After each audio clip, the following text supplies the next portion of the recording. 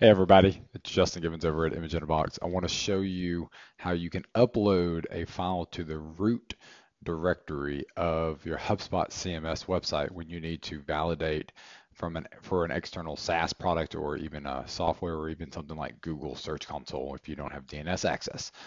The way to do that is they're going to give you a file, a .txt file or something to that nature. So just go to your marketing section, go to files and templates and then click on files. I've got this simple one here.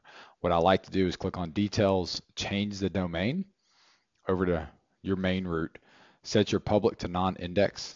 I don't like to index it for no reason. In that sense, if I copy that URL, you will see that I have it here. But when you use the file storage, it adds the Hub's file storage URL.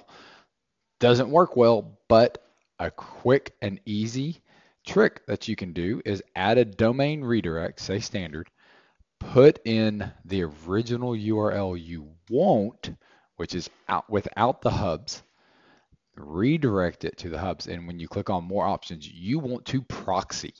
This will make it where it looks like the page. This only works when you have the domain and the file hosted on the same system in HubSpot. But they won't be redirected and it will send back whatever the little proxy code is in those files that they use. This is a working example. You can see here, I've got my file, but then if I go back here, it's the exact same file. Nothing looks different.